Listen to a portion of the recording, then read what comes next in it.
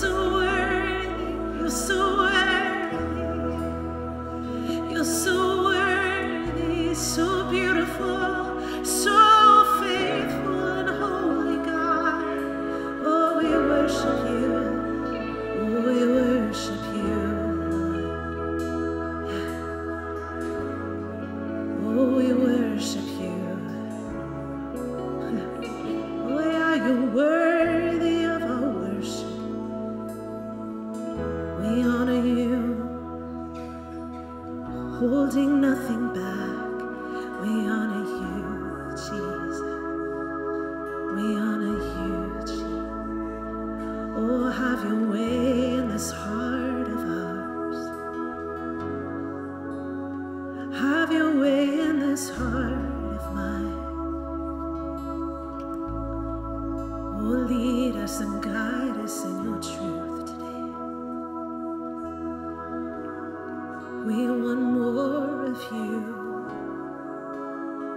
We want more, so much more of you, Jesus.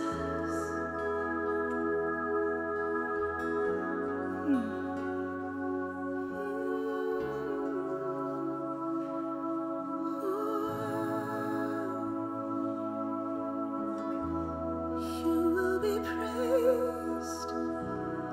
You will be praised. With angels and saints, we sing worthy are you, Lord. You will be praised. You will be praised. With angels and saints, we sing worthy are you, Lord.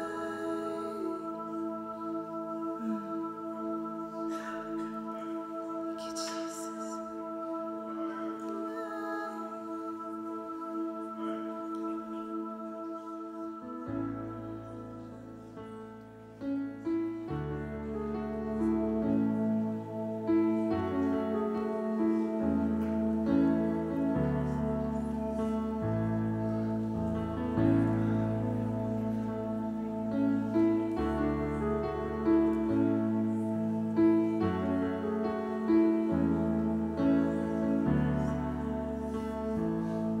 Let the King of my heart be the mountain where I run, the fountain I drink from. Oh, he is my song. And let the King of my heart be the shadow where I hide, the ransom for my life. Oh, he is my song. And you are good. You're good. Ooh. Yes, you are good. You're good. Ooh. You are good. You're good, Lord. Ooh. Yes, you are good. You're good. Ooh. And let the King of my heart be the wind inside my sails, the anchor in the waves. Oh, he is my song. Let the King of my heart be the fire inside my veins, the echo of my days. Oh, he is my song. Let the King of my heart be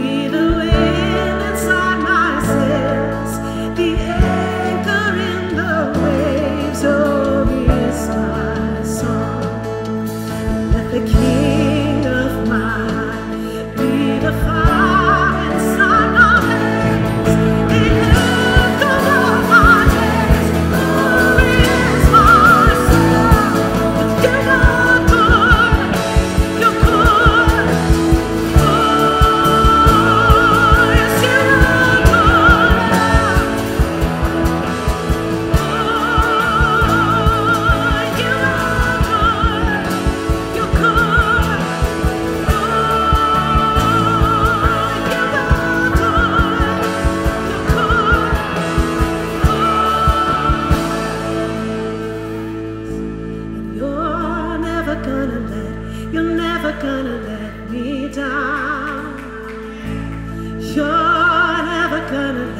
You're never gonna let me down. No, you won't. You're never gonna let me down. You're never gonna let me down. Come on, sing it out. You're never gonna let me down. No, no. You're never gonna let me down. You're never gonna let me down. No, no. You're never gonna let me down. No, no. You're never gonna let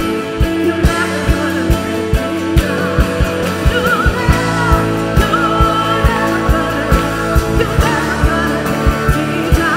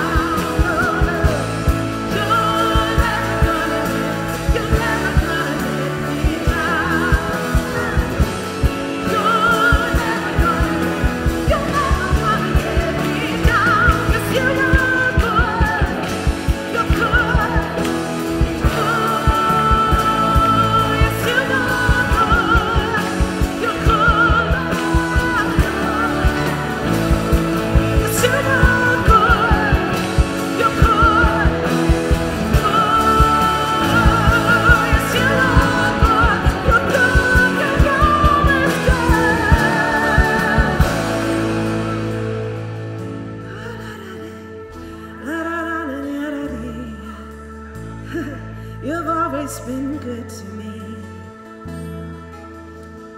You've always been good to me.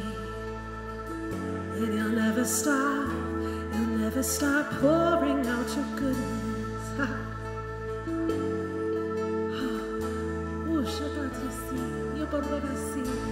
Oh, this is the year of days of glory. Yes, this is the year of days of glory. So get ready for my goodness to be poured out on you. 'Cause this is the year of days of glory.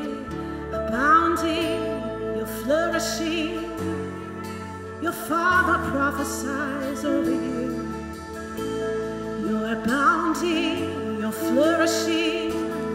So why not sing the same thing? I'm abounding and I'm flourishing. Come on, prophesy. I'm abounding and I'm flourishing. Prophesy. I'm abounding and I'm flourishing. Every area. I'm abounding and I'm flourishing. Oh yes. I'm abounding and I'm flourishing. I'm abounding and I'm flourishing. Sing it one more time. Let's sing We're Abounding. We're abounding and we're flourishing. Yes. Oh, we're abounding and we're flourishing. Glorious church. We're abounding and we're flourishing. Glorious bride. We're abounding and we're flourishing. you are good. You're good. Oh, yeah. Yes, you are good. You're good. Oh, but you are good. You're good, Lord. Yes, you are good. You're good.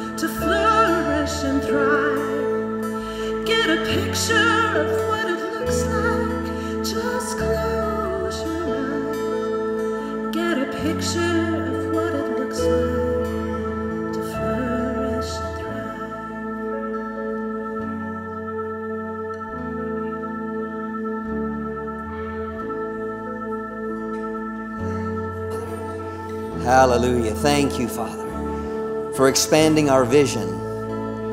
Hallelujah. Expanding our vision to see your perfect plan fulfilled in our lives. Help expand the picture on the inside of us to get a greater vision and greater insight into what Jesus did at the cross. That we would be filled to the fullness and overflowing, Father, of knowing who you are, knowing your plan, knowing your desire for each one of us. We're going to go ahead and take communion this morning.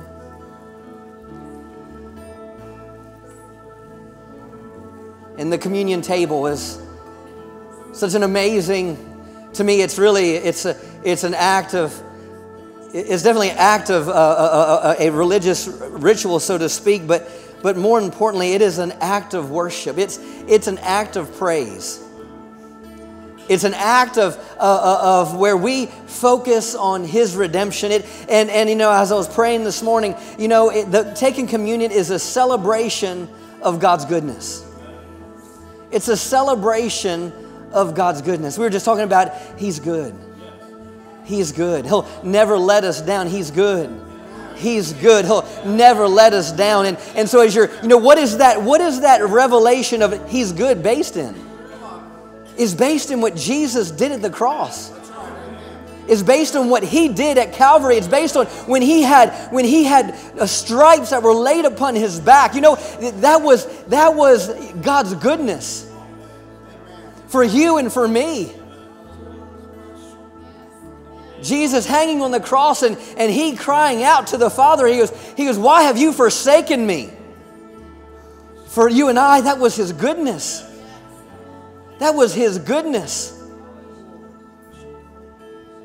Crown of thorns in His head, blood running down His forehead, down His sides, off of His feet. You know, that was torment to Jesus. But you know what? For you and I, that was His goodness. You know, He was laid into He was laid into a tomb that was borrowed. That was for our goodness. That was His goodness in our lives. That was for us. Yes. He spent 3 days in hell. Yes. The Word says that He led captivity captive. Yes. It said that He went and He said He preached the gospel to those that were broken in bondage. Yes. He preached the gospel there. That was His goodness for you and I. But then we know that on that third day, we know that He rose again. That was His goodness. Why will praises ever be on our lips? Because of His goodness. Hallelujah. We don't praise God because someone cheerleads us to. We don't praise God because it's because of His goodness. We lift our hands because of His goodness. We shout because of His goodness. We dance because of His goodness. My desire is that this morning you'd be overtaken by His goodness. Hallelujah. I want to read some scriptures to you real quick before we take communion. You know, because Jesus said, as often as you do this, do it in remembrance of me. See, why do we praise? Because we're remembering. Why do you shout? Because you're remembering. Hallelujah. In Psalms 145, it says, I will extol thee, my God, O King, and I will bless thy name forever and ever. Just receive this and allow this to get deposited into your heart this morning. Every day will I bless thee, and I will praise thy name forever and ever. Great is the Lord and greatly to be praised, and His greatness is unsearchable. One generation shall praise thy works to another, and shall declare thy mighty works. I will speak of the glorious honor of thy majesty, and of thy wondrous works. And men shall speak of the might of thy terrible acts, but I will declare thy greatness. They shall abundantly utter the memory of thy great goodness, and shall sing of thy righteousness. The Lord is gracious and full of compassion, slow to anger and of great mercy. The Lord is good to all. The Lord is good to all. His tender mercies are over all His works. All thy works shall praise thee. All thy works shall praise thee, O Lord, and thy saints shall bless thee. They shall speak of thy glory and thy kingdom, talk of thy power, to make known to the sons of men His mighty acts and the glorious majesty of His kingdom. Thy kingdom is an everlasting kingdom, and thy dominion endureth throughout all generations. The Lord upholds all that fall, and raiseth up all those that are bowed down. The eyes of all wait upon thee, and thou givest them their meat in due season. Thou open thy hand and satisfies the desire of every living thing. The Lord is righteous in all His ways, and holy are all His works. The Lord is nigh unto all them that call upon Him, to all that call upon Him in truth. He will fulfill the desires of them that fear Him. He also will hear their cry and will save them. The Lord preserves all them that love Him, but all their wicked will be destroyed. My mouth shall speak the praise of the Lord, and let all flesh bless His holy name forever and ever. Hallelujah. Thank you, Father. We bless you this morning. We praise you this morning. We exalt you this morning. Hallelujah. We thank you for your goodness, Father. Hallelujah. Thank you, Father. Oh, thank you, Father. So as we take communion, we're remembering your goodness. Everything we just read in Psalms 145 was what through Jesus gave us access to be able to receive every aspect of His goodness. Every scripture I read to you became a reality to you when you made Jesus the Lord of your life. So when we remember, man, we're not remembering necessarily just His death and his death, but we're remembering His resurrection and the covenant that you and I have been, I like this word, established in. Hallelujah. A new covenant established upon better promises. Oh, Father, we lift the bread to you, which is your body that's been broken for us. You were wounded for our transgressions. You were bruised for our iniquities. That chastisement of our peace was upon you, and with those stripes we were made whole. This bread represents the manna that you fed the children of Israel in the wilderness. And I thank you that you, hallelujah, you are fresh manna in our lives. You are the bread of life. So, Father, as we take of your bread, we take of your body this morning, we recognize that you are all-sufficient Savior for everything that we need, spirit, soul, and body. And as we take this, I thank you that we receive healing, we receive wisdom, we receive direction, hallelujah. And most important, we praise you forever and ever. We take of your body in Jesus' name.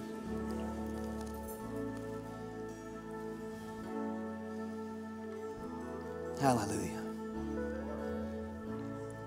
Thank you, Father. Hallelujah. And likewise, Jesus lifted up the cup on the night that He was betrayed.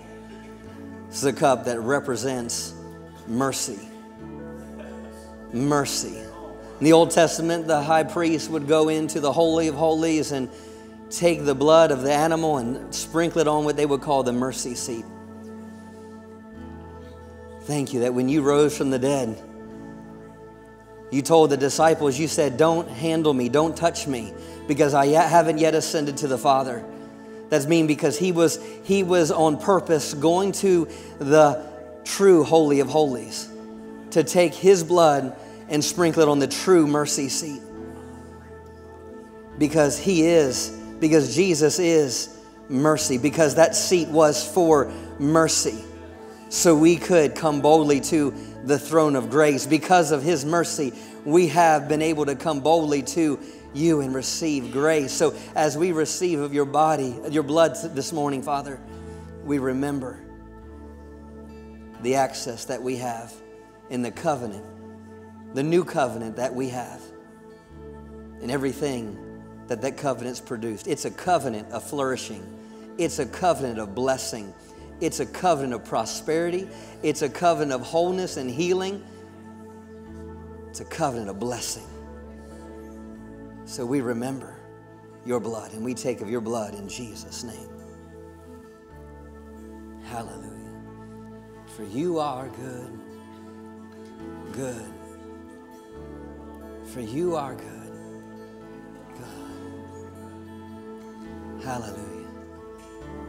Oh, hallelujah. You are good. We receive your goodness. Welcome his goodness. Hallelujah. We welcome your goodness this morning. Hallelujah. Thank you, Father. Oh, thank you, Lord. Oh, thank you, Jesus. Hallelujah. Hallelujah. Thank you for your goodness. Hallelujah. Oh, hallelujah. Hallelujah. You are good. You're good. Hallelujah. Hallelujah. We praise you this morning, Father. We praise you this morning.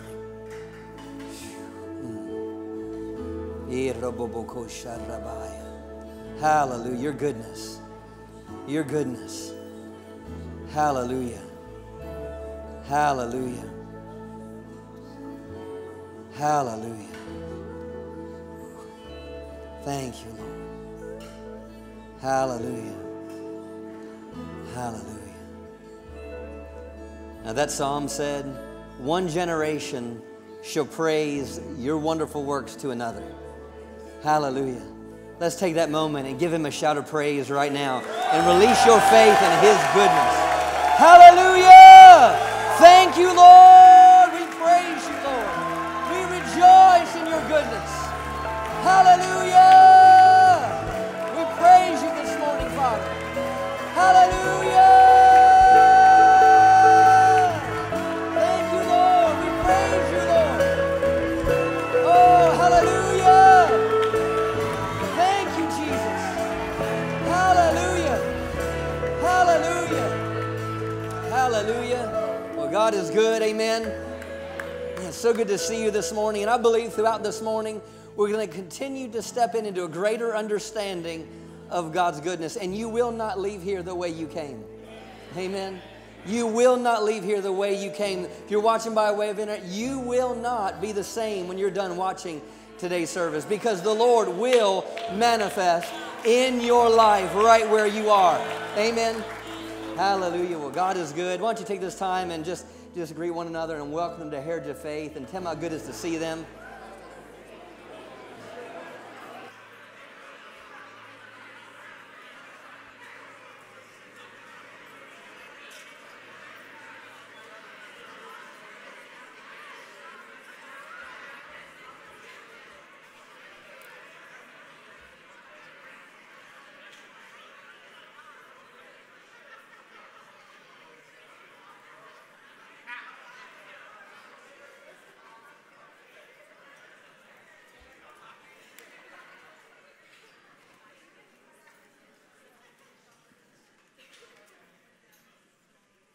Glory to God. Amen.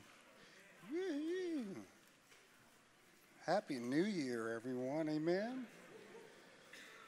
God is so good. What a wonderful, wonderful time in the presence of the Lord this morning. We're going to receive the tithes and offerings this morning. You think about what Pastor Justin just ministered to us. A lot of times people, think, the covenant that he cut with us and the relationship that he did is he brought us back into the right relationship that we had with God before Adam and Eve fell.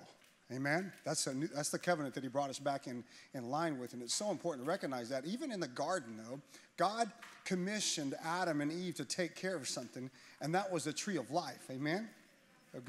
It's so important. And that's part of what your tithes and what my tithes are to God. It's a portion of what I'm responsible to say, hey, God, this is yours, and I'm not going to touch this.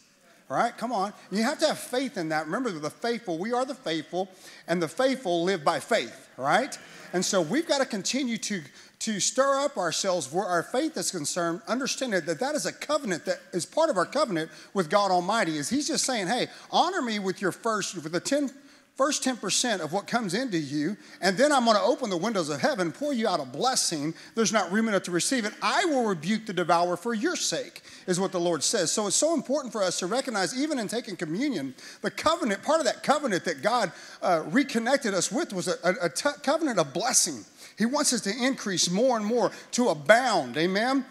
To flourish and to have days of glory on earth, amen? And that's His desire for each and every one of us. But we have to do it by faith. Our faith has got to be, it's not the amount that you give, it's the faith that you put behind what you're giving. Do you believe that that's God's desire for you? Do you believe that it is God's desire for you to be blessed and overflowing? And do you believe that? And sometimes you can be in the journey of faith, and sometimes you can get a little weak where your faith is concerned, where your finances are concerned. Amen? And you've got to continue to stir yourselves up. I have to continue to stir myself up because God wants us to go from glory to glory, not just stay where we are right now. I am not the same person that I was when I first made Jesus the Lord of my life, and I'm not the same person that I first was when I first got a revelation that Jesus wanted me to be blessed financially. Amen? And so I've got to continue to cultivate that and be faithful with that, stir myself up where faith is concerned.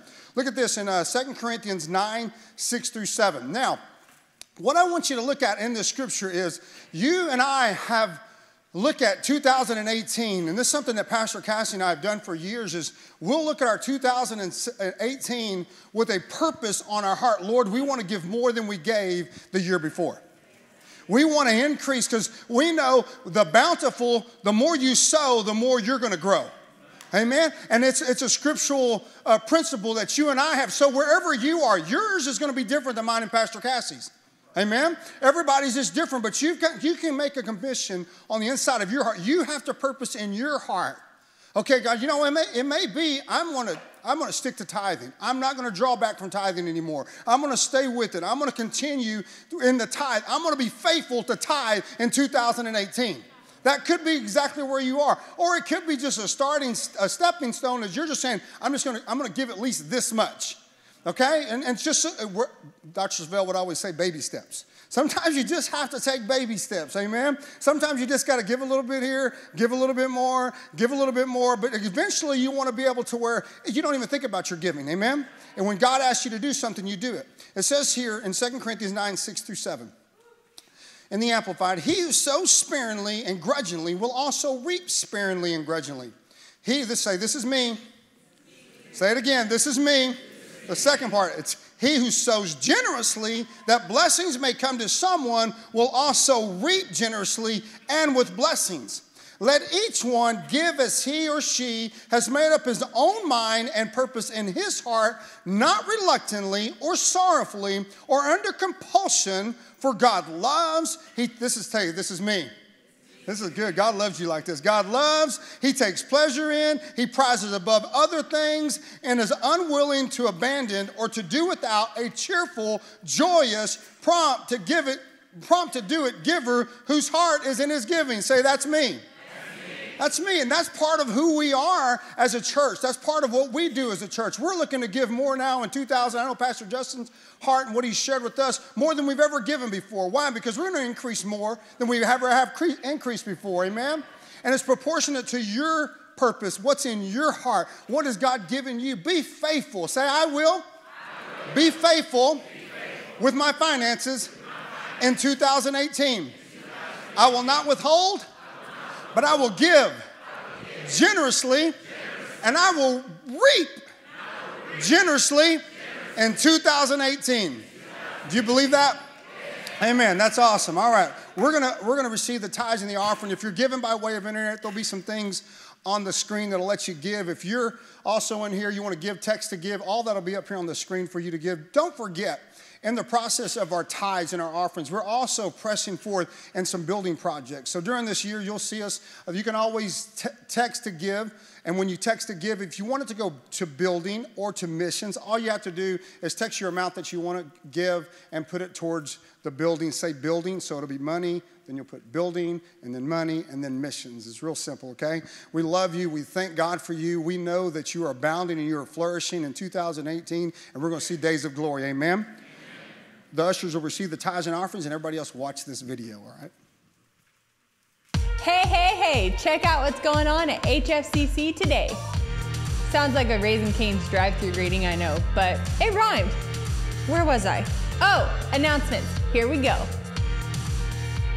This Tuesday night, be there at Chariots of Light.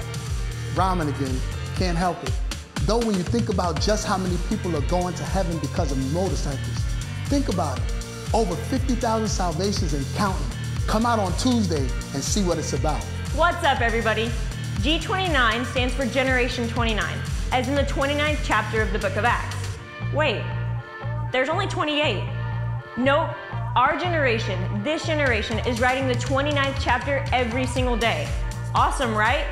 And besides all this, our youth group is flat out amazing. There's just no other way to put it. So, if you're in grade 6 through 12 and want to hang with the in crowd, join us Sunday and Wednesday nights as we dive in God's Word and get in God's presence. Hasta la vista! You wouldn't go out and eat a great meal and then wait 3 days to eat again, right? No way! You'd go to the grocery store, load up your cart so you can cook at home too. So, load up at the bookstore before you leave church. Books, MP3s, CDs, and even faith-filled doormats. Feed your faith, starve those doubts, and watch yourself grow, grow, grow. Visitation is a time where we focus our hearts and our souls as one corporate body to pursue the presence of God like never before. At each of our worship nights, we expect a fresh visitation from the Father as we worship Him with all that we are. We expect to see the miraculous as heaven invades earth. If you're new with us today, we want you to feel right at home here at Heritage. This is a safe place for you and your family. We're so glad that you chose to be with us, and we would love to stay connected with you. See this card? You can find one in the seat back in front of you. Simply fill it out, tear off the bottom, and turn it into our first-time visitors lounge. You'll receive a special welcome gift as you go. Amen. Man, so good to have you all this morning, the first Sunday of 2018. How many people got to watch us last week? I'm so glad that I'm glad you got the message to let you know we weren't going to have service, but thank you if you watched online and gave online. And I'm so glad that we have the ability with technology to be able to still have service even though it was icy, but we had an awesome time, and Annette and I, we enjoyed ourselves tag teaming, and so this morning, the Lord told us also this Sunday to tag team as well. We're going to do the first 2 Sundays in a row, and so I want before I release Annette to share what's on her heart, I'm going to read the prophetic word, because I believe that we constantly need to continue to renew our minds or be expectant. Be expectant for really what God desires, because this is a word coming from our founding pastor. So as a church, it's what we're standing on, not just see it as a church, but seeing it in your individual lives. Amen? And so let's read it. 2018, days of glory, days of flourishing, and days of abounding. Continue to preach, teach, and emphasize the importance of faithfulness. It's still my plan for the faithful to flourish. If you will do this, then they will eventually get it. It's never been more important than right now for them to flourish in every area of their lives. These are indeed the days of my greater glory, says the Lord, and I will cause it to manifest for all who have remained faithful to me and faithful to my word. And I will cause them to flourish and to abound even as I have promised in my word. I will honor their loyalty to me by enabling them to overcome every attack of the evil one. And I will bring them into the greatest breakthroughs they've experienced thus far. Rest assured that I'm working in their behalf even now, and they shall triumph, and they shall be victorious. And all shall see that I'm still the God of the breakthrough, and I'm still the God that keeps covenant. So lift up your hands and lift up your voices and praise your God, the God who is like any other God, the God who blesses all who have been loyal and faithful to him, says the Lord. Amen. Welcome my beautiful wife, Annette. Hallelujah. Hallelujah. God is so good. So I was sitting over there trying to get the courage to come up here. I love God. He's so personal. He's really personal. And if y'all have ever heard me speak in Girlfriends, you know that the Lord several years ago gave me a pea message, and almost everything started with peas. Everything that I talked about, it was about a position, a place that he's purchased and given us. So as I was standing over there, he said, tell them you're going to talk about, out of a personal relationship, how I change your perspective about a permissible pebble. Okay? Out of my personal relationship with him, he changed my perspective about a permissible pebble. Okay, now that I've got you wondering, we're going to get there. Last week, I shared about that the Lord had given me a word right before we left to go to Africa, to Kenya. And after reading it and meditating on it, I really just came to an understanding, and which is what you do after you meditate on something that the Lord showed you in the Word. After a while, it becomes personal revelation. You kind of unfold it, and it is about days of glory. He said to me, make room for the harvest, get out of the way. Amen. So, make room for harvest, get out of the way. And I didn't know exactly what that meant, but I wrote it down. And he said, pray and keep praying. And I knew it meant, he was talking about renewing my thinking. He said, renew your thinking to mine so that you're always in the right place at the right time, where you're ready to affect and make a difference, and you're ready to be affected by my power and ability. Obedience. Obedience will put you in the perfect place. Amen. Obedience. And a personal relationship, trusting him with what he's told you. I pray this morning that our hearts are receptive. I pray this morning that our hearts are not hardened to the word, but we have hearts of flesh that respond, that react accordingly to what he's telling us this morning. Father, I thank you for eyes that see and ears that hear, but mostly, Father, I thank you for a heart that understands, a heart that longs to hear from their Father. I pray this in Jesus' name. This past week, last week I was talking about how in Romans 12 it talks about renewing your thinking and renewing your mind and not being conformed and thinking the way the world thinks, but being changed or transformed into how God wants us to think, right? Being greater than what we already are, greater, always changing. And, you know, there's some things that we allow in our lives that we think, it's not so bad, you know, it's not doing anything. And I didn't realize that, but, you know, the Lord had me go into, and I don't know why he had, now I do know why he had me there. I want you to look at 1 Corinthians. 1 Corinthians chapter 10. Mouth is dry.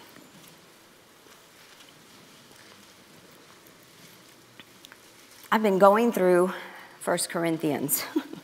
And if you've read it, it's crazy what Paul had to put up with, right? It's like, these are the descendants of those that Moses had to deal with, apparently. The grumblers and complainers and comparing and judging. And so Paul is here. They're talking about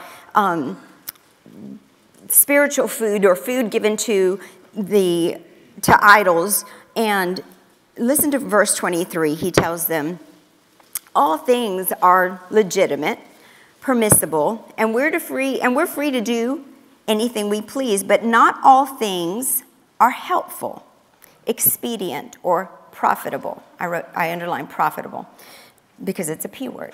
But no, not really, I didn't. I just happened to underline that one. He said, all things are legitimate, but not all things are constructive to character and edifying to spiritual life. And you know, as I was listening to the Lord, he was telling me, remove obstructions in your thinking that's clogging up your heart.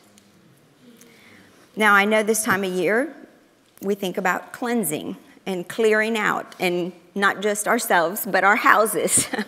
But so he said, it's time for a cleanse. Release and let go of attitudes that give off an offensive odor and are a result of unresolved offense in your heart.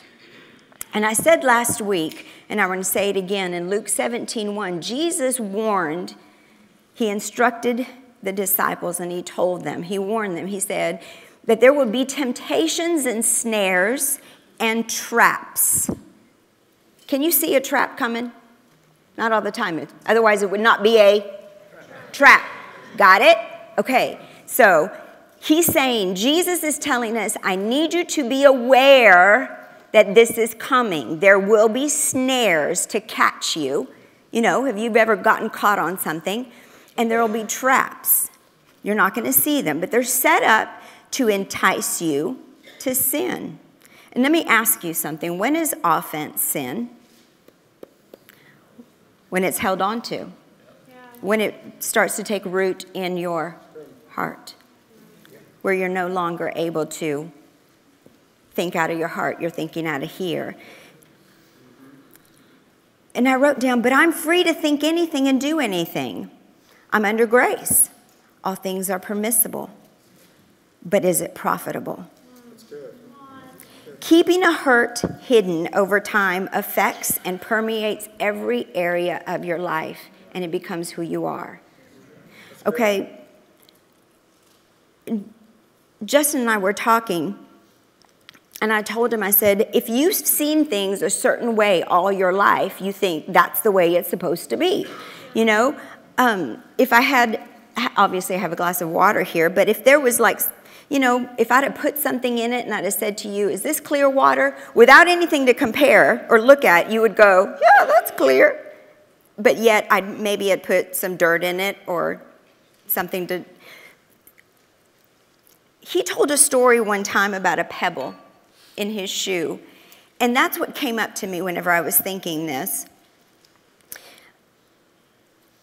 Let me tell you how this came out of. The Lord woke me up this past week and brought to my attention. And I love how he does this. He does this right as you're waking up, probably because I don't get my mind on anything else. So he's like, she's awake, is she awake, is she awake? And then he starts talking. But he brought to my attention somebody that I was actually upset with. I'm going to use that word because it's a nice word. I was just upset with them. And God knew that I was upset, and I knew that I was upset. And how did I know that I was upset? Because whenever I would see them on my feed, I would pass them by just quickly because I was upset, you know, and he was saying, yes, everything is permissible, but is it all profitable? Is it profitable? Do you want, and I thought, the word that came to my head was just get by. And you can just get by. He says, do you want to go through life just getting by? Or do you want to glorify? That got me out of bed. Permissible is getting by, but it won't glorify. That won't be harvest. That won't be harvest in my life. And Justin talked about, I don't know why he kept a pebble in his shoe, and I don't know why we keep an offense in our heart sometimes. But he had a pebble in his shoe, and Sometimes we just get busy and we think, oh, it's just a pebble, I could just keep going. It's your perception. He wants to change your perception about that permissible pebble in your life that is not that big of a deal. Nobody can see it. It's just in my shoe. It's just whatever. But you know what? Your perception up here will affect here, which will cause you to do something or not do something. Because of my personal relationship with God, because my heart longs to please my Father, my perception over time of that person I was upset with was no longer comfortable to me. And I pray that this morning, whatever that permissible pebble is in your shoe, in your heart, you will no longer be comfortable with. Because it may be permissible, but I'm telling you, it is not profitable. And I had to get up, and I eventually talked to, I haven't talked to exactly that person, but I talked to a person, and I apologized, and I'm getting that right. But I was really brought back to what you get used to or accustomed to. And I know this is going to sound really deep, but I need to say this. What you have gotten used to or what you've gotten accustomed to will eventually kill or destroy you. Because there is one who desires harvest. He wants abundance and flourishing, and he wants his glory to be revealed in you. But also there is one who desires your destruction. Can I just tell you that? And it can start with a pebble. Because what happened was, he did leave it in there. He left it in his shoe, and it got embedded in his foot. It hurt for a little bit, but after walking on it, it's no big deal. Skin grew over it, and it became a part of him, just like what I just said. Hurts, offenses, past pains, after a while, just kind of get embedded inside your heart. It just becomes a part of you. No big deal. Skin grows over it, but yet, after a period of time, you know what happened? There was infection. There was infection. And he ended up having to go to the doctor and had to have surgery to get the pebble removed. Some of y'all are maybe in a place where that pebble may just be in your shoe this morning.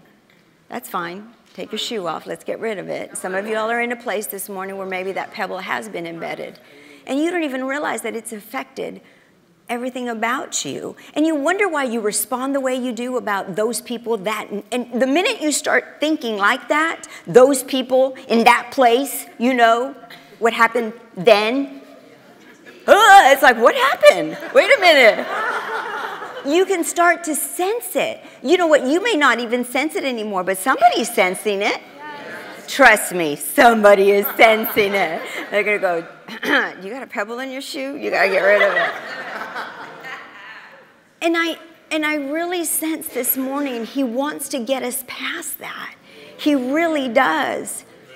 In order to make room for his harvest, in order to make room for days of glory and days of flourishing and days of abounding. Because I'm going to tell you what, making room is not just about you, it's about others. And that's what Paul was telling them. He said, if it offends them to do it, don't do it. For crying out loud, just don't do it. He said, I become all things to all men, but for what? So they can benefit, so that they can come to know Christ. Amen? God's so good, and he's so merciful to us. And here's the other thing. I could have just gotten instruction, which is what I really, we like to do that. Like, just, God, tell me what not to do, and I won't do it. Tell me what to do, and I'll do it. Just tell me. But it really comes down to he wants to have a personal relationship with you. It's not about rules, because they were all about the rules. Circumcised, not circumcised. Eat that food, don't eat that food. Just tell us what to do, And it's interesting because in 1 Corinthians 8, he tells them, Oh, first of all, I like what he says. I need you to listen, and I need you to make up your mind about what I'm hearing, what you're hearing. Because he says that in verse 15 of chapter 10. He says, think over and make up your minds. You think about it. You need a personal revelation. You've got to get a personal revelation. And that personal revelation doesn't come without having a personal relationship with him, okay? That's how that perspective is going to get changed about that pebble. Otherwise, it's just a pebble that's no big deal, okay? And a personal revelation will impel you. It'll compel you. It'll make you do something about it because you know the heart of the Father. And the heart of the Father is that you would glorify him, not just for the sake of glorifying him, but your life will be better so others' lives will be better, because making room is not about you only. It's about others watching you. And he said to them, now about food offered to idols, of course we know that all of us possess knowledge concerning these matters. He said, but yet mere knowledge causes people to be puffed up, to bear themselves loftily and be proud.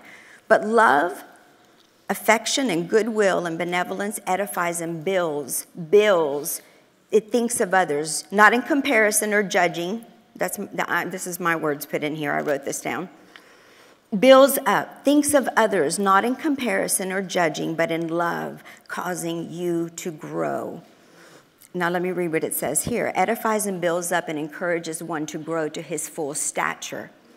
You are not edified and built up and encouraged and in your full stature until you have affected somebody else. Because love, which is God, is about people. That's God's favorite word. He told me. He said, I have a favorite word that starts with a P too. And I'm like, what is it? He said, people. Others. But you know what? He also has a P word that he hates. And it's called pride. It's called pride. Because pride just thinks of self. And he said, I don't want you to just have mere knowledge. I don't want you to have just mere knowledge, but love, affection, and goodwill. I don't want you to just think about, I'm making it to heaven, me and my God, we're getting there, me and my pebble, we're all good, because it's a permissible pebble, no big deal. But no, you're affecting others. You're affecting others. You are a product. I'm a product of somebody else's revelation, but I need to be a product of my personal revelation with him. But you're affecting others. Others are watching you, and that's what Paul was telling them. Sounds like a big responsibility. And it is. I don't want to just be free to think and act and do how I want to. That's not why he set me free. That's not why he set me free. There's a scripture in Galatians 4:5 that says that he purchased my freedom so that I might be adopted and have sonship and be recognized as his. Recognize means to be seen, glorifying God the Father, reflecting his goodness and his power and his presence. Amen? We've been purchased. We are free. We are free. We're free from the law. Amen? That's what it says. To purchase the freedom of those, that would be us, who were subject to the law, that we might be adopted and have sonship and be recognized. I know when people look at me, they recognize me. They do. They recognize me, especially if I'm down south. You're La Lumbre's daughter. That must be you. How do they know that I'm La Lumbre's daughter? Because I look like him, but not necessarily, because see, we're adopted, but because sometimes I act like him. Especially when they start to hear you talk, oh, yeah, or I know who your mother is. I recognize, because I'm glorifying them. And we're to glorify him. Amen? To reflect his goodness. reflect his goodness and his power and his presence. And in his presence, there's abounding. And in his presence, there's flourishing. Hallelujah. Amen. Tag.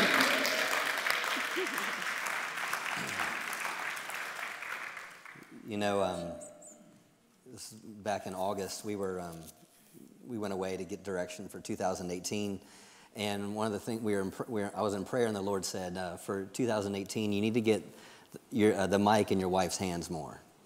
Amen. Amen. You know, and like even with last week, we don't really know exactly what each other is sharing this morning. You know, but the whole idea is because this is what we're out for, because that's God's desire for his people. It's not to say, oh, that sounds good, it's catchy, it's cool, yeah, no. No, this is God's desire since the beginning of time.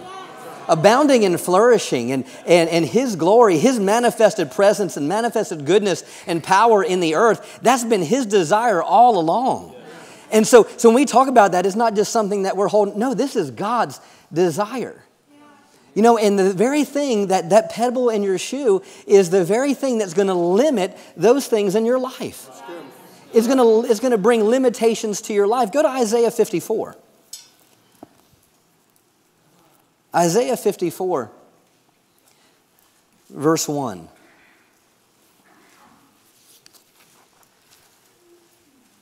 It says, "Sing, O barren one, you who did not bear. Break forth into singing and cry aloud, you who did not travail with child. For the children of the desolate one will be more than the children of the married wife, says the Lord." Now think about this. Here, the prophet is speaking, and he refers to a desolate, a barren one, a desolate woman. And said that this barren one will eventually be more than the other. You see, what can happen if you're not careful is you being desolate or you being barren, you'll allow that to mark the harvest the rest of your life. Whatever label's been placed on you, or whatever someone's called you, whatever has happened to you, whatever, all of a sudden, because you've been a barren woman so long, that ends up marking the rest of your life. And because of that, in your thought process, you can't step into harvest. Now, we have to understand something here, is God is referring to his people. He's not talking about an individual woman. He's talking about his people. He's talking about his people. And I love how he's interested, what Annette said, he's interested in people, because this barren woman, it was to call her to no longer be barren any longer. God doesn't want you to be barren any longer. Barren in your finances, barren in your marriage, barren physically, barren emotionally. He doesn't want you to be bound and broken and continuing to go through these same cycles in life. So he goes to this woman and says, "Sing, O barren one, you who did not break forth, you who did not hear. Break forth into singing, cry aloud, you who did not travail with child. For the children of the desolate one will be more than the children of the married wife." Then the next verse says, "Enlarge the place of your tent, and let them stretch forth the curtains of your habitation. Spare not, lengthen thy cords, strengthen thy stakes, for thou shalt break forth on the right hand and on the left, and thy seed shall inherit the Gentiles." See, this barren woman, God is going to her and saying, look, you need to enlarge. What would go through a woman, just think of the mindset. Someone that's been barren for so long. You want me to enlarge? You want me to stretch forth the curtains of my habit? You want me to increase? I don't have a reason to increase. So what this woman being barren, what can happen is it is marking her. And he's saying, you know what? You got to enlarge. But I don't see anything growing. I don't see any changes happen. I don't see anything's getting better. I don't see any changes here, God. I don't see. So why should I enlarge? And it says you're going to break forth on the left hand and on the right, and your seed. So what do I hear the prophet saying to the barren woman? Don't look at where you are right now. Don't limit your future by where you've been, because your past could be that pebble in the shoe. What someone did to you could be that pebble in the shoe. What someone said about you, what someone labeled you, what has happened is going to keep you, well, why should I enlarge? Who, me? Why me? Why me? Who? You want me to enlarge?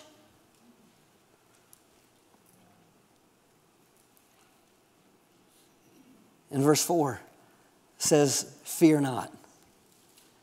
I love how because he understood, God understood our mindset. God understands you. God understands when all of a sudden he comes to you with something that looks impossible. He comes to you with something that you couldn't imagine in yourself. He's coming to you something that you've never seen before or you've ever even really thought about before. So the first thing he says, I want you to enlarge. I want you to break out on the left hand, on the right, and your seed, which you don't have any to begin with, is going to be mighty, and it's going to reach the Gentiles. And so what happens is you get in this aspect of, okay, how's that going to happen? Fear. What does he say? Fear not. The word fear there is dread. Well, that's looking forward with anticipation with something negative. Now let's go through these. He tells her, fear not, for thou shalt not be ashamed. Not be ashamed. The word ashamed there is to not be disappointed or delayed. It says, neither be thou confounded. What does the word confounded mean? It means to be wounded by insults or to be humiliated. Then it says, for thou shalt not be put to shame. That word shame here means to blush. It means to hide yourself. For thou shalt forget the shame of your youth. Now get this here. God is speaking something. He's wanting for glory, wanting abounding, wanted flourishing, and doesn't want this barren. He sees something different that this person doesn't see. He sees something different that you don't see. And immediately he says, fear not. Don't dread. Don't look forward with anticipation of something negative. Change your mindset. Making room, as Annette said last week, making room up here. Making room for harvest. You're going to have to make room. See, he's wanting harvest to happen in this woman's life. But you know what? She's going to have to make room and is going to have to do something with up here. So here the prophet, through the Holy Spirit, is saying, fear not. Don't dread this. Don't be ashamed. Don't look at disappointment. Don't look at being delayed. Don't be confounded. Don't be humiliated. Don't have shame on you. Don't try to hide yourself. Then it says, you will not forget that you shall forget the shame of your youth. What is he talking to her about here? You know what that means? It says, you're not even going to remember the emotions of the way it felt. You see, God wants to reach into your life. You see, and what the Lord had in my heart and connected with Annette says is this pebble in the shoe is shame. Can be shame. Shame. And he tells this woman, he goes, you're not even going to remember the emotions that it was like when you were barren. I connect that to Psalms 126. It says, when he turned our captivity, we were like them that dreamed. Meaning when I was no longer captive, all of a sudden it was like it never happened to me. And then it keeps saying here, it says, and you shall not remember the reproach of thy widowhood anymore. You'll not remember. That word remember there is to not recollect what it was like when you were in exile. The word widowhood, and anytime you see that in the Old Testament, it's a metaphor. And it means God's people when they were in exile, meaning you no longer had a husband. And here God is telling this woman, you're going to enlarge? See, shame, being confounded, being humiliated, and dread were going to be the biggest things that were going to hinder her future. That's true. But there's an answer. What's the answer to shame? What's the answer to shame? Let's keep reading. Verse 5. For thy maker is thy husband. For thy maker is thy husband, and the Lord of hosts is his name, and the Holy One of Israel is your Redeemer, the God of the whole earth he is called. Verse 6, for the Lord has called you like a woman forsaken, grieved in spirit and heart sore, even a wife wooed and won in youth, when she is latter refused and scorned, says your God. Verse 7, for a brief moment I forsook you, but with great compassion and mercy I will gather to you me again. In a little burst of wrath, I hid my face from you for a moment, but with age-enduring love and kindness, I will have compassion and mercy on you, says the Lord, your Redeemer. For this is like the days of Noah to me. As I swore that the waters of Noah should no more go over the earth, so have I sworn that I will not be angry with you or rebuke you. Verse 10, for though the mountains shall depart and the hills be shaken and removed, yet my love and kindness shall not depart from you. Nor shall my covenant of peace and completeness be removed, says the Lord, who has compassion on you. The answer to the pebble in the shoe, the answer to shame, the answer to the thought process is mercy. The answer for causing this year to be glorious, this year to be abounding, and this year to flourishing is realize you need to tap into His mercy. When I hear abounding and flourishing, I think of what God is speaking to this barren woman. You know what? You're going to be more. You're going to be greater than what you already are. You're going to be more than what you already are. But you know what? You got to stop limiting Him with shame and fear, dread, and allowing your past to control you. I know what shame feels like. I know what shame feels like personally. I know what it feels like to be humiliated. I know how the enemy works and belittling you and making nothing of you. I know how that feels. I know how, and we all know how that feels. But you know what? But God does not want us to live there, because if we live there, it will keep us from stepping into everything He wants us to walk in. Mercy is the answer to shame. So if we want to be flourishing, and we want abounding, and we want increase, and we want to change the world around us, we need to make room for mercy. You need to get as she talked about that cup with the glass, you need to pour mercy in so this shame no longer has effect in your life, where the emotions of shame no longer control you. The things that came with whatever you've been going through, whatever you have faced the last 5, 10, 20 years is no longer a hindrance in your life. The answer to wherever you are is mercy. The answer to shame is mercy. The answer to humiliation is mercy. The answer to Him fulfilling everything He promised you is mercy. Let me read let's go to Lamentations. Lamentations 3.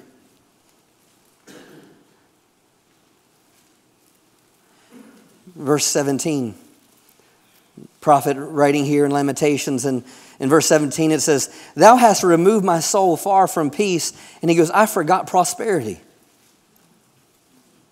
And I said, my strength and my hope is perished from the Lord, remembering my affliction and my misery, the wormwood and the gall. That just means bitterness. Meaning because of what I've gone through, I'm bitter. Because of what I faced, I'm bitter. Verse 20, my soul hath them still in remembrance and is humbled in me. Verse 21, this I recall to my mind, therefore have I hope. Meaning even though I've seen all these things, but when I recall to my mind, I have hope. It is the Lord's mercy that we're not consumed. It's because His passions fail not. They're new every morning. Great is thy faithfulness. The Lord is my portion, says my soul. Therefore will I hope in Him. The Lord is good unto them that wait for Him, to the soul that seeks Him. The answer to shame is mercy. Mercy. And see, a lot of times, like Annette said, it's kind of like those things that you don't really think about. It's kind of like in the back of your mind, and you don't even know that shame's controlling you. But how come you won't go there anymore? How come you don't do that? How come you don't revisit those things? Why? Because somewhere in the back of your mind, you kind of said, no, I don't want any part of that. And the next thing you know, you make that become God's voice, and it's not God's voice. Just because you don't want to let Him come in and push all the negative things out. See, we have to make room for everything He wants to do in our lives. Shame. Shame. David said in Psalms 5 verse 7, he goes, the world does that. He says, but for me, I will return to your house of mercies. Hallelujah. I'll return to the house of mercy. where your mercies are. They do that, but you know, for me, I come to the house where I find your tender mercies. You know, we have to pursue His mercy. Don't try to pursue perfection in your life. Pursue mercy. Don't try to pursue trying to do everything right. Pursue mercy. Pursue mercy. In Hebrews chapter 2, verse 17, says that we have a merciful high priest. A merciful high priest. See, we have to disconnect from shame. That's right. And connect with mercy. Disconnect from shame so we can connect with mercy. Mercies are new every morning. Don't let shame, the humiliation, to keep you from being the one that's supposed to be greater. We have a merciful high priest. Go to Ephesians 2. Thank you, Father.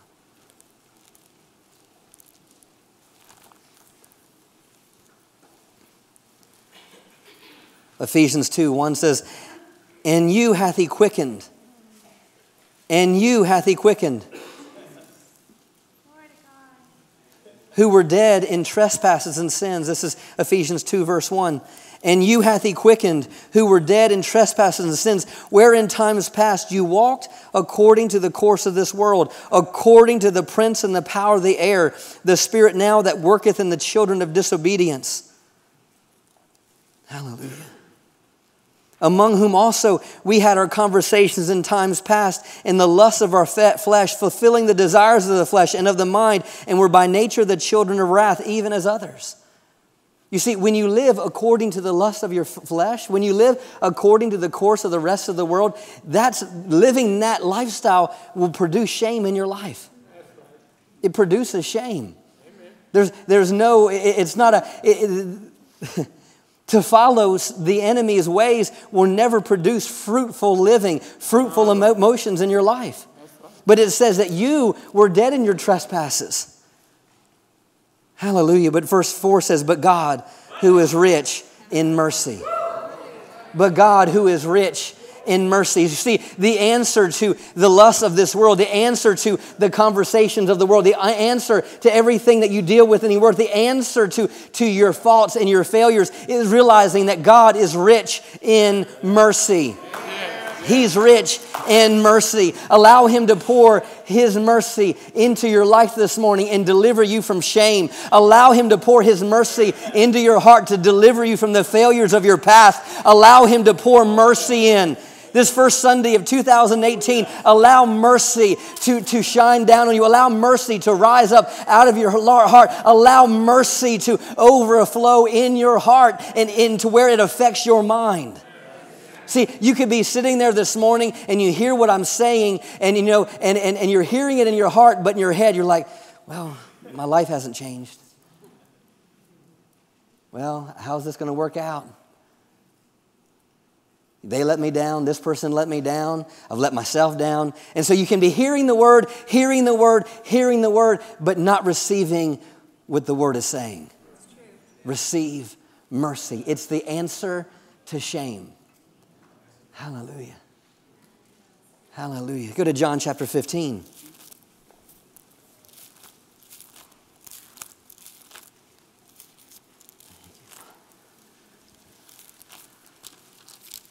Hallelujah.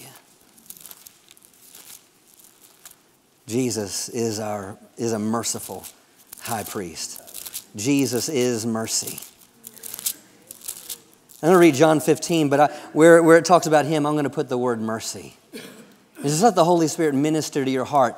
Just open your heart and open your mind as Annette prayed before she started. I'm telling you, this isn't just about you, but this is about your children. This is about this community. It's about everyone that you're called to affect. Allow mercy to go off on the inside of your heart. Hallelujah. He has an age-enduring love for you. Hallelujah. Hallelujah. Verse 3. Now you are clean through the word that mercy has spoken unto you. Abide in mercy, and mercy will abide in you.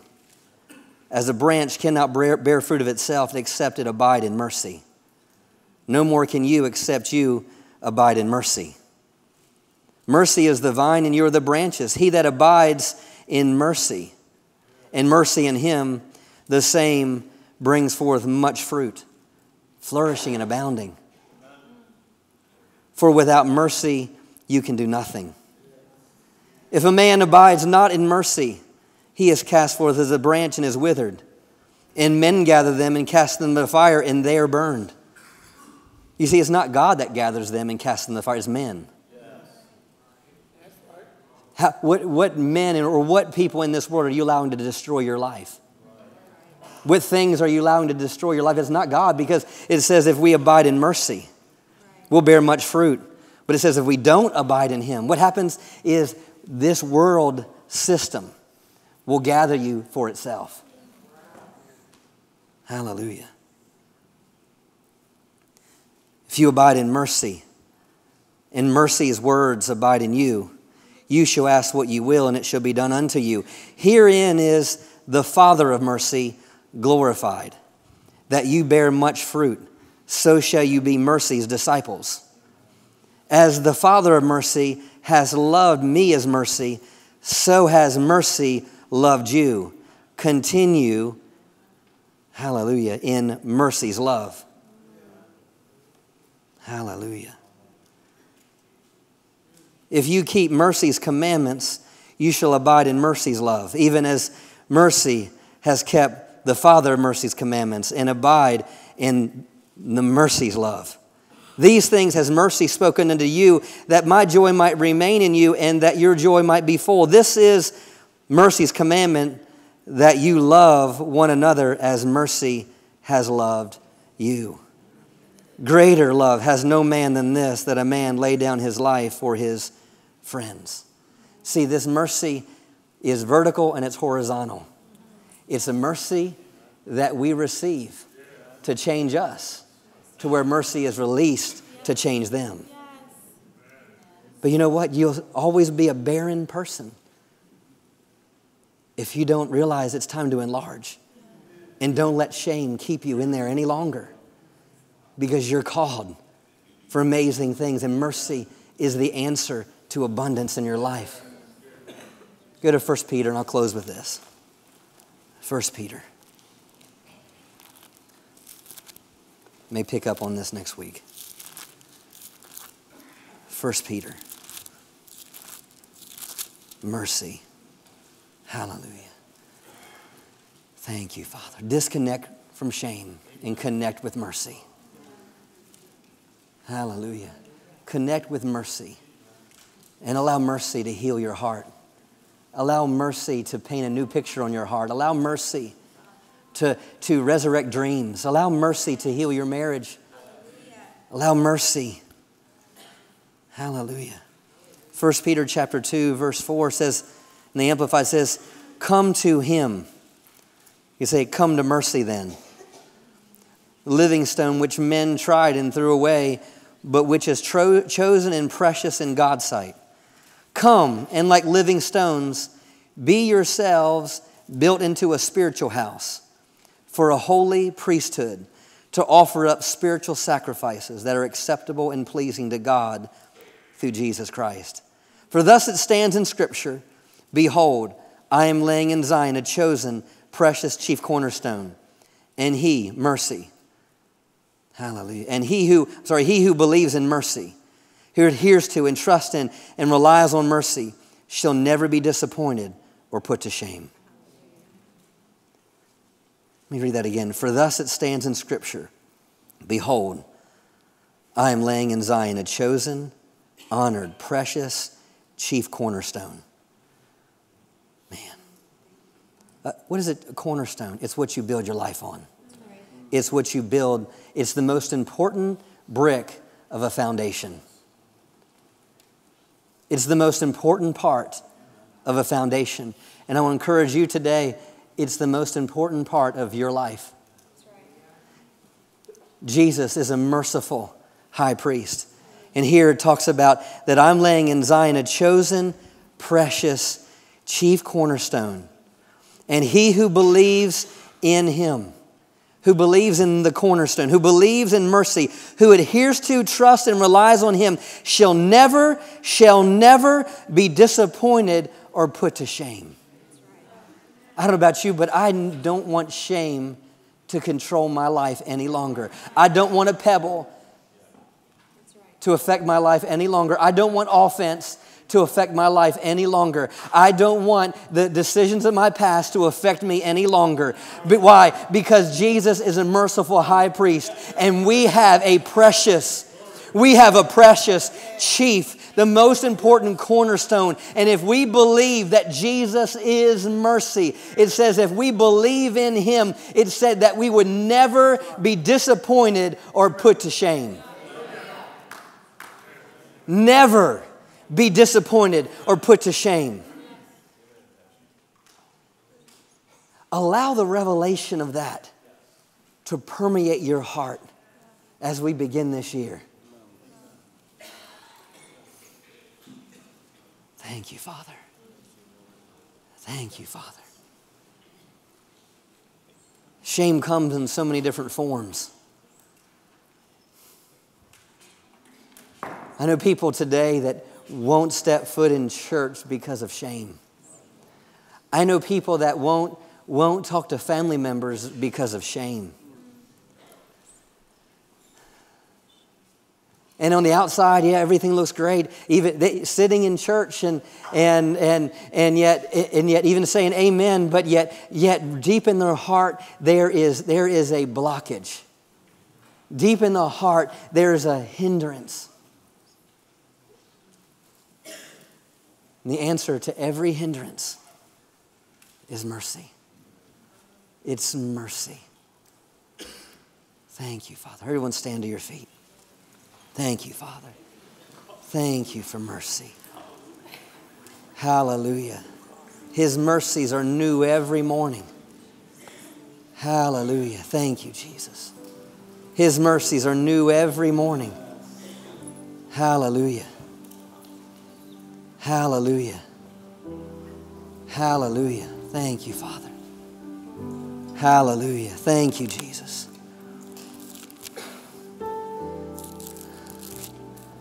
Hallelujah.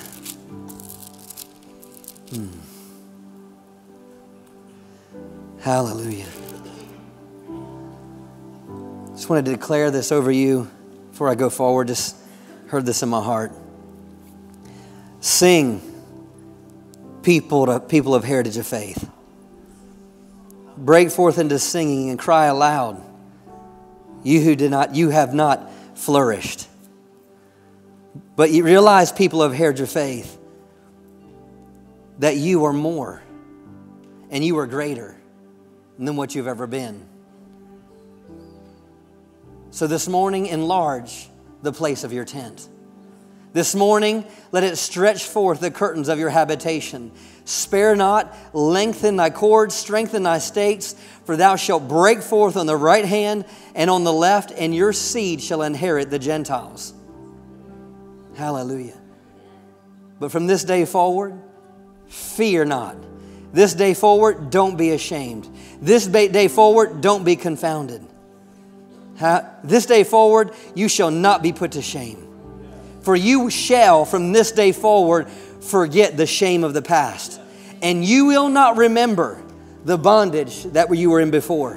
Why? Because God, your Maker, the Father of mercy, hallelujah, the Father of mercy is your husband.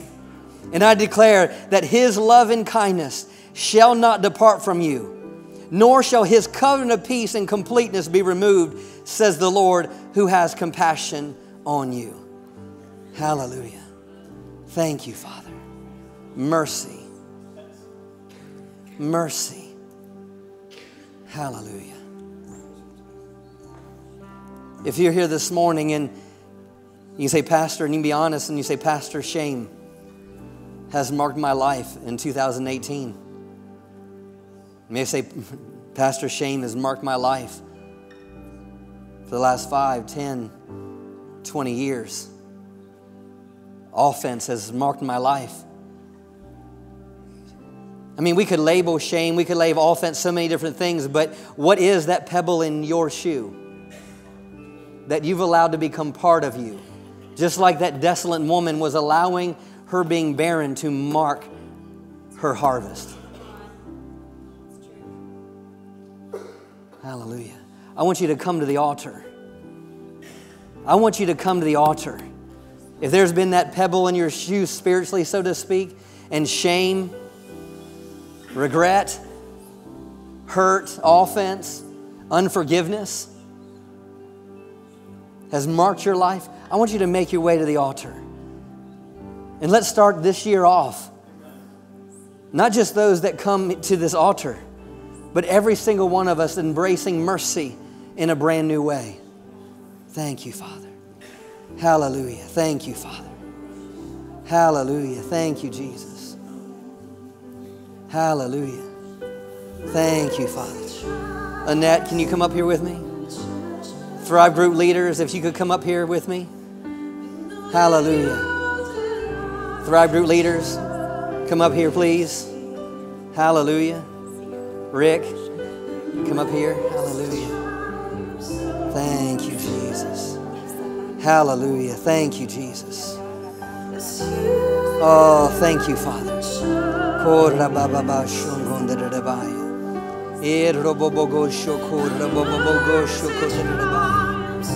Thank you, Father. Thank you, Jesus. Thank you, Father. Thank you, Jesus. Hallelujah. Thank you, Father. Hallelujah. Thank you, Father. Hallelujah. Let's just worship the Lord before we pray over them. Hallelujah. Hallelujah. Thank you, Jesus.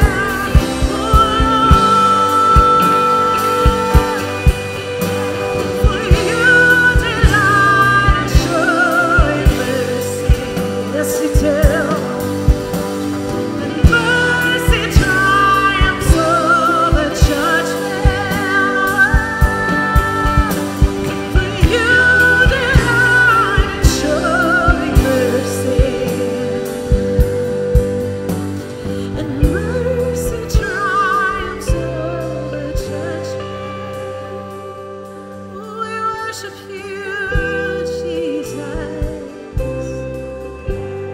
We worship you, mercy, God of love and mercy. For your mercies are new every morning, so thou new today for me. Oh, we worship you, Jesus. Oh, la, na, na, na, na, na. Come on, church. Begin to just pray in the Holy Ghost. Stretch your hands out. Oh, ra, ra, ra, via, sa, da, na, na, na, na. Oh, la, na, na, na, na. La, na, na. Oh, we release mercy. We release mercy this morning. Oh, na, na, na, na, na, na. Yes, na, na, na, na, yeah. Oh, we release mercy this morning. Oh, na, na, na, ba, la, la, la, la. Yes, you delight in showing mercy, and mercy triumphs over judgment. Yes, you delight in showing mercy. You delight, and mercy triumphs over judgment. We worship you, Lord. Oh, la, na, na, na, na, na, na, yes, oh. Oh, liquid love flowing down. Oh, ravasina, na, na. Liquid love flowing down and washing over us.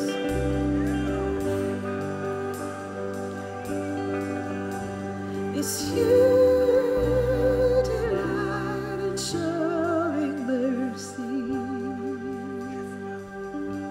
and mercy triumphs over judgment. That you delight in showing, yes, yes, sing it out. And mercy triumphs over. You delight, 'cause you. It says it's mercy and it's truth that removes somebody from iniquity. It's mercy and it's truth that removes iniquity.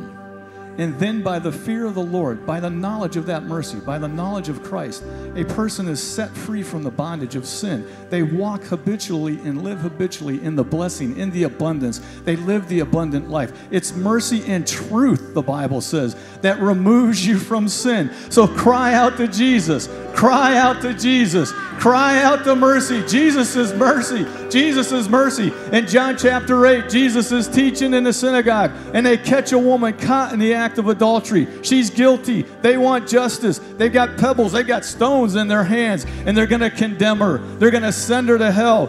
But they look at Jesus and they say, "What do you say, Jesus? What do you say, Mr. Mercy?" And Mr. Mercy says, in the name of Jesus, "He among you is without sin, cast that first stone." They drop those stones. They back out. He goes over to that woman who has just been condemned to death, who has just been told she's going to hell, who's just been trapped in darkness all her life. And what does he say to her? "Where are your accusers? Where is your shame? Where is the accuser of shame?" And she says, "There's no one here that accuses me." And Jesus says, "I don't accuse you either."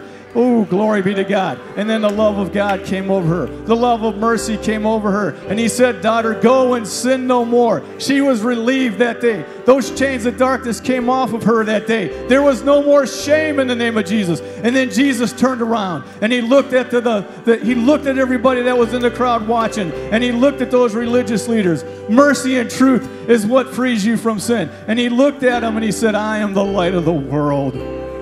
Anyone that cries out and comes to me, I'll give them the light of life. I'll give them Zoe. I'll give them my character. I'll give them my nature on the inside. That nature of life. It'll break those chains of darkness in the name of Jesus. It'll break that sickness. It'll break those things that have been controlling you. It'll give you power in the name of Jesus. Jesus is power. Life is power. It removes the darkness. It removes the chains in the name of Jesus. You don't have to live in sickness anymore. You don't have to live in chains of darkness and in chains of shame anymore.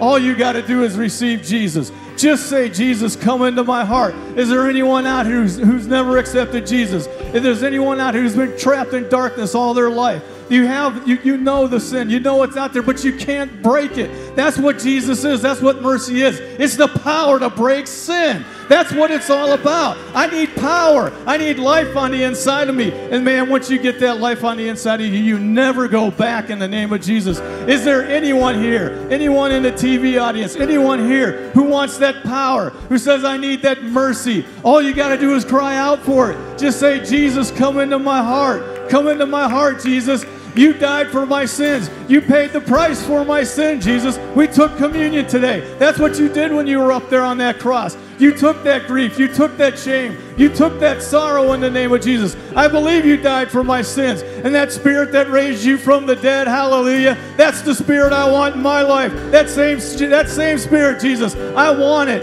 I receive it in the name of Jesus. Come into my heart, Jesus. I receive you, Jesus. Cry out for Jesus. Cry out for Jesus. Cry out for Jesus. Cry out for Jesus. Cry out for Jesus. And Jesus said this. He says, once I come into you, because I'm one in the Father and the Father is in me, and we will be together one and the same, life living on the inside of you. He says, once you become my disciple, you'll learn the truth. And that knowledge of that life, that knowledge of walking in that life, hallelujah, it'll set you free. You won't be in chains of darkness anymore. Is there anyone who wants to say that prayer? Just raise your hand, hallelujah. Lift it high, hallelujah. There's no shame here. There's joy. Cry out for it. Cry out for it. And I'm just going to say, you can just say this prayer. Say, Jesus, come into my heart. I receive you, Jesus. I receive that spirit that raised you from the dead. Oh, hallelujah. The past is the past. You've given me my future now. I take my future now. Hallelujah. Glory be to God. Use me, Jesus. Fill me with your Holy Spirit, Jesus. I receive your life, Jesus. I'm never the same. Thank you, Jesus. Amen. Hallelujah. Hallelujah. Thank you, Father. His mercies are new every morning. Thank you, Father. Amen. Thank you that your mercies are new every morning.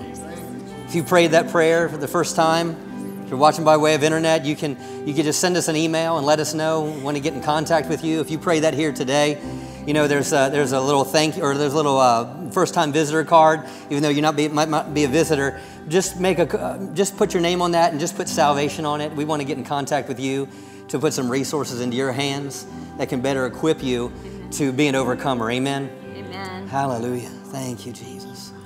Rick, do you have anything? Hallelujah. Good. Hallelujah. God is so good.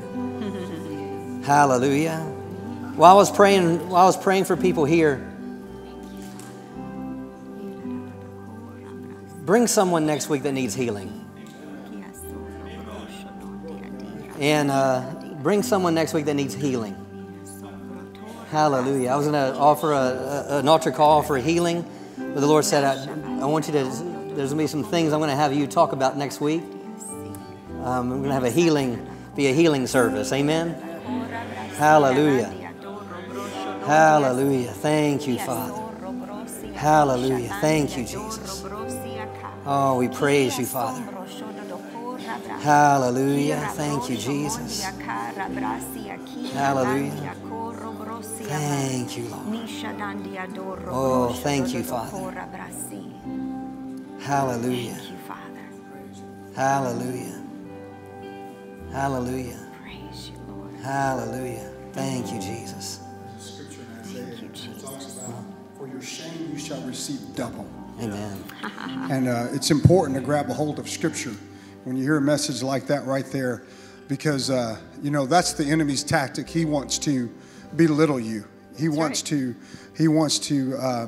make you feel unworthy. He wants you to go backwards always. He doesn't want you to go in the future. But you got to have something to hang on to. The scripture I think that come to my spirit, man, was Pastor asked that was just for your shame. And I prayed that over James and his wife just a minute. But your shame for whatever the devil, because it's the devil is the one who has tried to put you under and keep you walking in all that God has intended for you. You need to shame him. You need to shame him and allow the double everything that he stole. So if there's things that have, and this is real important, specifically if it's in the area of finances and the area of relationships, the next relationship would be twice as good. The next job will be twice as good. Come on. The finances is twice as much. You've got to lay hold of it, grab it, because that's the word of the Lord, because that happens right after Jesus had come. So you got to understand that. So take it, receive it, and allow that to be dominant in your life during this next season. Don't draw back from it. So good. Hallelujah. Hallelujah. Hhallelujah. That's it. Hold Before your we head dismiss, up. just a couple of reminders. Tonight, worship night. 6 o'clock in here. You know, man, what an awesome time to come together for an hour and a half and just worship God and just flow with the Holy Spirit. So I encourage you to be here tonight, you know, at 6 o'clock. We'll have an awesome time together as our worship team leads us to the throne room of God. And, you know, also, if you've been visiting for the last several months, we haven't had a membership class or connect class, but just be looking for the volunteer the announcement video. And it's going to be in February. It will be our next connect class and other things that we'll be offering. Also, the third Sunday of this month is will be our Thrive group. So a lot of the leaders here are Thrive group leaders. So if you're not involved in a Thrive group, we have them the third Sunday of every month. I encourage you to get connected with the Thrive group. Also, next Sunday is our project offering, our building offering, which we're believing God for a van, and there's some media equipment that we need to become more excellent in what we're doing. And just think, that we only had one offering. We've already had 20% come in already. So praise God. Amen. Amen. And so we're excited about where we're going as a church this year. And if we don't know you yet, we want to get to know you. And so if you're looking for a church home, we want to get to know you. Hallelujah. Love you guys. Have an amazing rest of the day. We'll see you at 6 o'clock tonight. If not, we'll see you Wednesday night as Annette ministers on Wednesday night. God bless. Later. Hallelujah.